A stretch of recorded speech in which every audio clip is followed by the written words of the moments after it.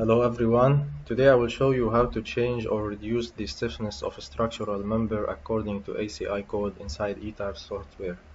However, before doing this, let's go to ACI Code chapter 6, and as shown in this chapter, we need to reduce the moment of inertia according to this number in this table. However, before going deep into this information, let's read here. The lateral deflection of a structure under factor lateral loads can be different from that calculated using linear analysis, in part because of the inelastic response of the member and the decrease in the effective stiffness. Therefore, due to inelastic behavior of the structure, there is a decrease in the effective stiffness of the members. And the reason why we need to provide an appropriate effective stiffness is to provide realistic estimate of lateral deflection and to determine deflection imposed actions on the gravity system. And as mentioned here, a simple way to estimate an equivalent nonlinear lateral deflection using linear analysis is to reduce the modeled stiffness of the concrete members in the structure. Therefore, this is the reason why we need to reduce the stiffness. And you should notice that we are talking about lateral loads, and we should reduce the stiffness based on this table or based on this one or based on this section. We have three choices. I will choose this one. And in this paragraph there is a very important information.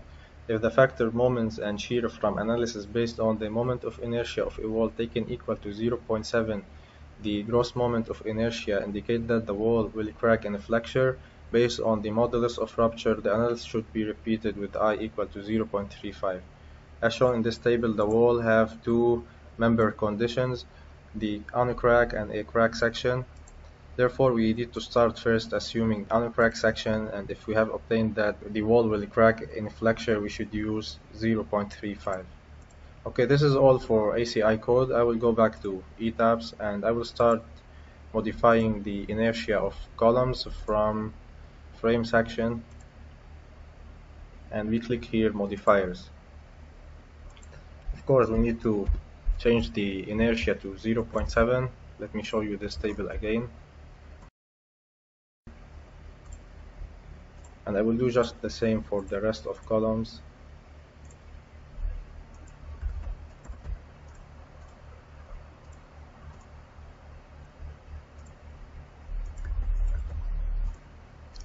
Okay, and that's all for columns. Now let's start with the walls.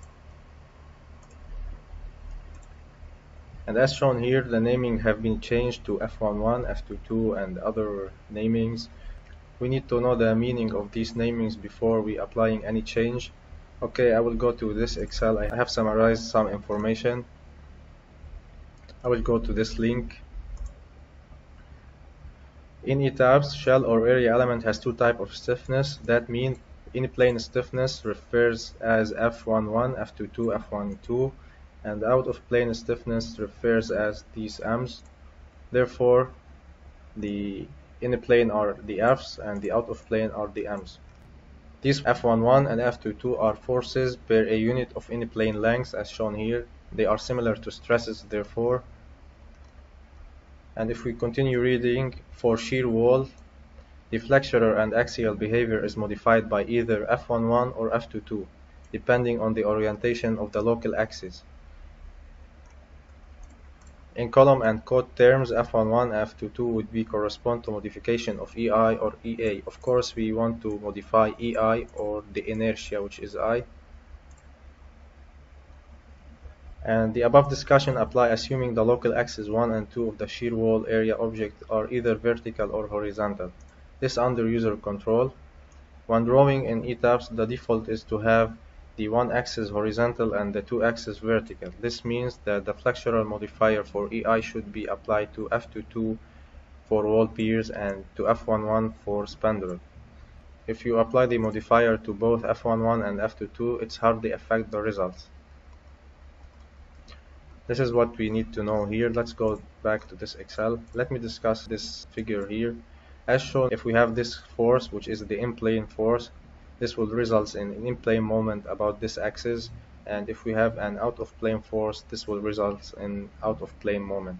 Of course, we are designing this shear wall to resist in-plane moment mainly, Of course, we need also to design for resisting out of plane. However, normally we neglect the behavior of out of plane because we will have another wall that is aligned in this direction.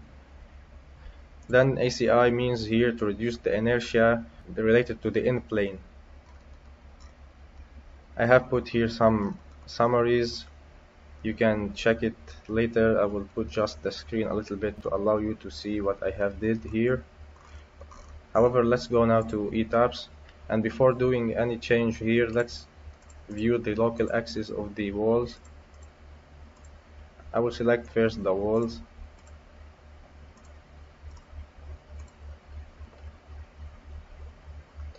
and from set display option we click here local axis,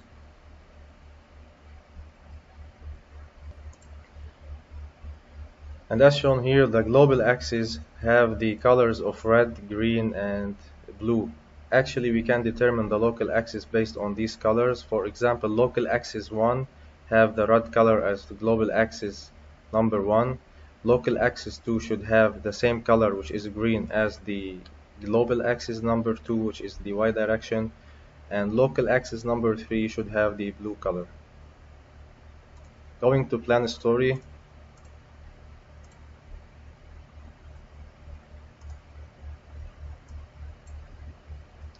as shown here, the first local axis, which is the red one, is aligned in this direction, and local axis 3 is aligned in the x direction. And if we put the elevation view layout,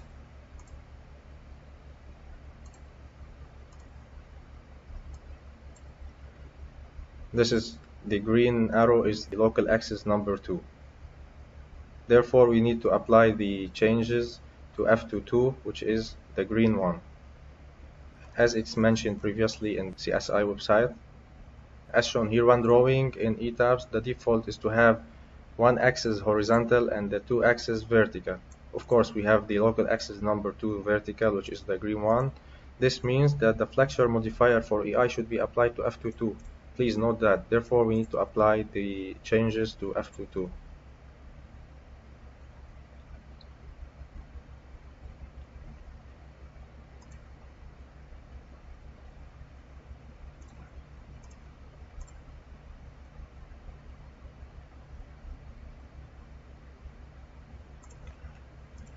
Okay, let's start doing these changes.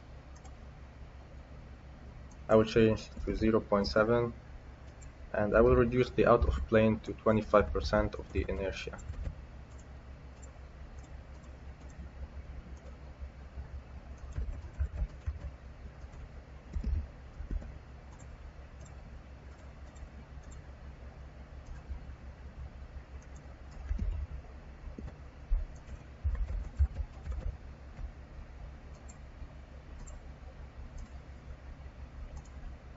And lastly, we need to change the slab. Of course, I will just change the out of plane because due to gravity load, the behavior of slab is always out of plane. And for in plane, we don't care about the in plane because we have assigned a ridge diaphragm. And as shown in this website, let's go again. They have said that the F11 is not important if ridge diaphragm is assigned. Therefore, this is the end of this tutorial.